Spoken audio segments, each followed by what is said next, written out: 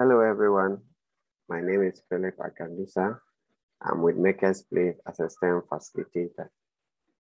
Today in this video, we are going to see how we can apply artificial intelligence in game control. So we have this game Space Battle. So first, let's see how the game works, then we can apply the artificial intelligence there to control the character. So as you can see on my stage, the three main characters are the rocket, that of the monster, and the bullet. So we need to add these appropriate sprites. So we go to our sprite library and we can add them. Then after adding them, we choose appropriate backdrop. So I use a space backdrop. Okay, let's get into the script and see how it works. So with our main character, the rocket ship, we have when the green flag clicks, we have set size to 40, so it shrinks or reduce the size of the rocket. And then they go to 0 minus 140, limits 0 for the x-axis, minus 140, limits the movement of the sprite or the rocket to the bottom of the stage, because we don't want it to be moving all around the stage like that. Okay, good. Now inside the forever loop, we have the if right key press, if left key press. That is for the controls, moving it left and right. Where did we get those ones? So we got them from the sensors. So where you have the key press, this block, then drop it down, then we can choose the left and right. You can choose any letters too as well, the one you prefer. Good.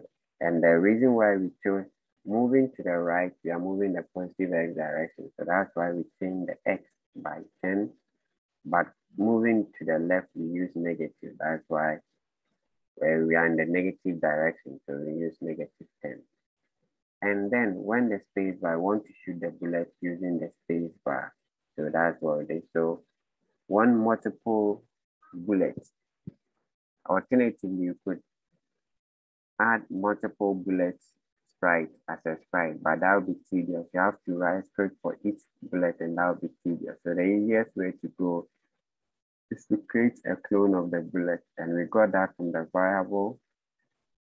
control block palette. You scroll down, you have create clone of. If you choose myself, that would be for the rocket, the one we are writing for, but here we are creating the clone of the bullet.